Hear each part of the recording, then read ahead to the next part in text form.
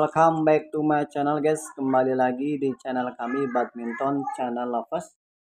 Pada kesempatan kali ini saya akan mereview sebuah raket dari brand Linning ya guys. Ini termasuk kategori Go, Grade Ori, bukan original ya guys. Kategorinya itu Grade Ori, GO. Bisa dibilang ASEAN Premium. Penasaran guys, kita akan coba langsung unboxing saja guys, apa seri apa yang ada di dalam sarung raket Linning ini guys. Kita langsung buka saja guys. Ini kebetulan barangnya baru datang ya guys. Kita akan coba review aja guys. Masih baru guys dari toko.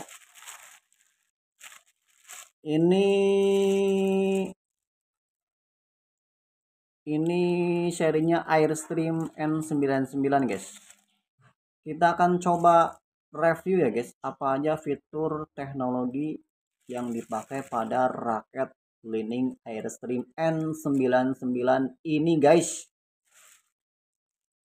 Masih baru ya guys.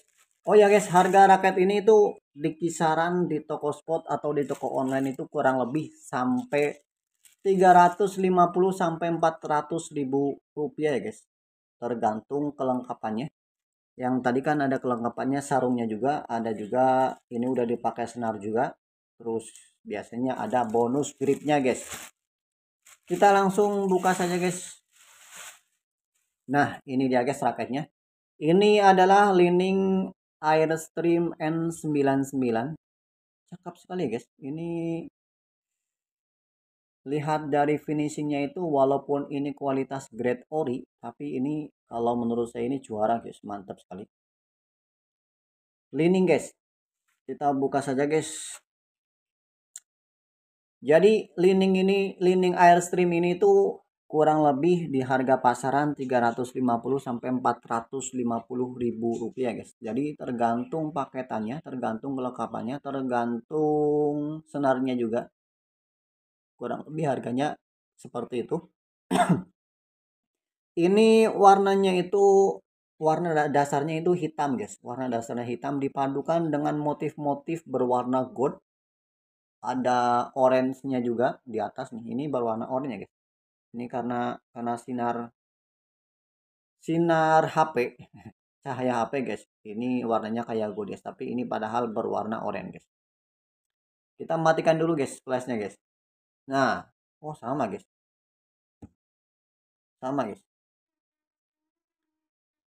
Kita langsung review aja guys.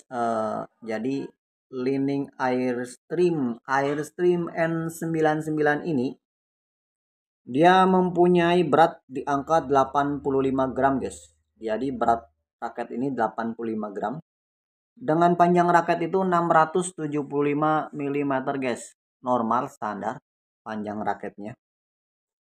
Balance pointnya itu di angka 282 mm.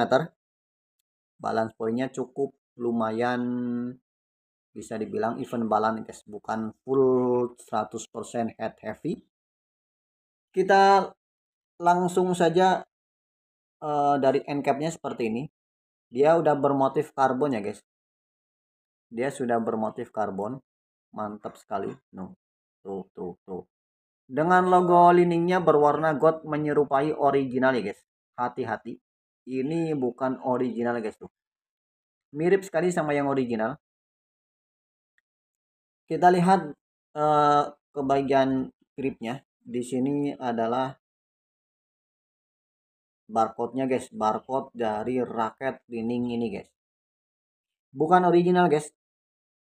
Kalau original itu di sini pasti ada yang buat digosoknya guys. Itu yang buat di scan atau bisa didaftarin ke www.linning.com TNT guys. FWC biasanya guys. Ini tidak ada karena ini raket GO grade ori ASEAN Premium guys. Di sini dia sudah pakai logo MP ya guys, mata kucing Mega Power. Hampir mirip menyerupai originalnya, tapi ini bukan original. Terus di sini ada tulisan Linning. Di sini ada kode produksinya. Sama di sini. Ini pegangan atau gripnya ini termasuk kategori S2 ya guys. Bahan dari raket ini yaitu full karbon ya guys. Ini bahannya full karbon. Fleksibilitasnya ini termasuk medium guys. Jadi tidak kaku juga, lentur juga tidak. Kita lanjut. Di sini ada tulisan Airstream N99. Ini motifnya motif kayak apa ya guys? Sisik ular gitu guys. Ini adalah teknologinya yaitu HDF shock absorption guys. Teknologi yang disematkan pada raket ini. Terus dia juga sudah pakai TB nano, itu adalah bahannya TB nano. Teknologinya lagi itu stabilizer torsion angle guys. Ya untuk meminimalisir getaran guys, itu intinya. Kita lanjut ke sebelah sini sama HDF shock absorption. Di sini yaitu Gold Medal Edition Chen guys. Jadi raket ini itu tadinya itu didesain untuk atlet dari Cina, single atlet dari Cina yaitu yang bernama Chen guys. Gold Medal Edition. Ada tanda tangannya juga. Mantap sekali ya guys. Mirip seperti original juga ini raket. Terus kita lanjut ke bagian lingkar frame-nya guys. Lingkar frame-nya ini udah berbentuk isometrik ya guys. Jadi dia udah berbentuk isometrik seperti ini. Kalau yang originalnya yang namanya teknologi Airstream itu di sini biasanya kalau yang original itu ada lubangnya guys nih.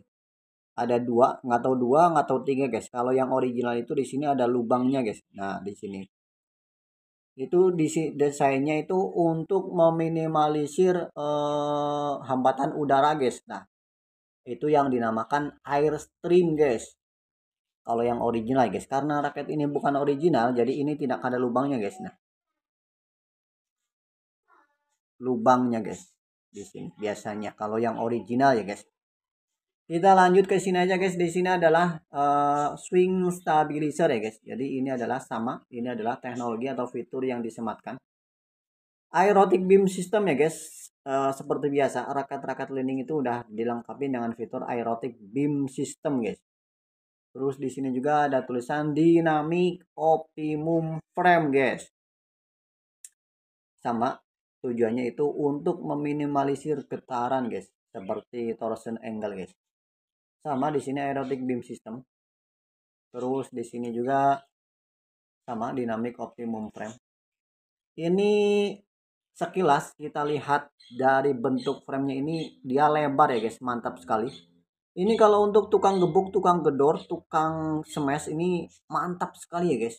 Tuh lihat framenya guys, dia itu lebar sekali guys. Mantap ya guys. Terus di sini ada tulisan PCF Reinforcing Technology guys. PCF namanya, Reinforcing Technology. Kita lanjut. Di sini motifnya motif-motif kayak sisik ular guys ini. Nah, berwarna gold, cakep sekali guys warnanya, desainnya.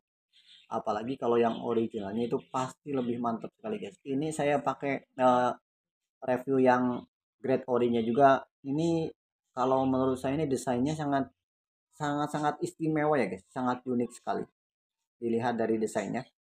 Ini raket dipegang sama saya ini dia kalau menurut saya ini head heavy-nya lumayan dapat guys, jadi pasti powernya itu juga lumayan dapat. Ini saya pakai senar apa ya guys, kita coba lihat dulu. Ini pakai BG66. Oh bukan guys, ini pakai raket pakai senar RS guys. Ini pakai senar RS dengan tarikan kurang lebih 26-27 lbs. Kita coba cek sound dulu guys. Suaranya hitting soundnya itu seperti apa.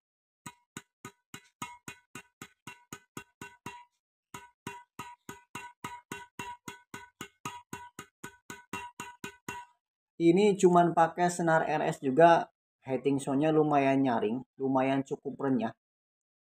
Mantap sekali. Istimewa pokoknya guys, ini raket Airstream N99 ini desainnya kalau menurut saya ini bisa dibilang 9,8 guys nilainya. Jadi desainnya itu kalau menurut saya ini lebih dari cukup guys, walaupun ini raket bukan original tapi ini lebih dari cukup kalau menurut saya. Mantap sekali. Nanti kita akan coba tes lapang ya guys, gimana kinerja dari raket Linning Airstream N99 ini. Oke guys, cukup sekian ya guys video kali ini guys, semoga bermanfaat. Jangan lupa like, komen, dan subscribe-nya ya guys. Bantu channel ini supaya lebih berkembang lagi. Terima kasih yang sudah menonton. Terima kasih yang sudah mendukung channel ini sampai saat ini guys. Sekian video kali ini. Thank you guys.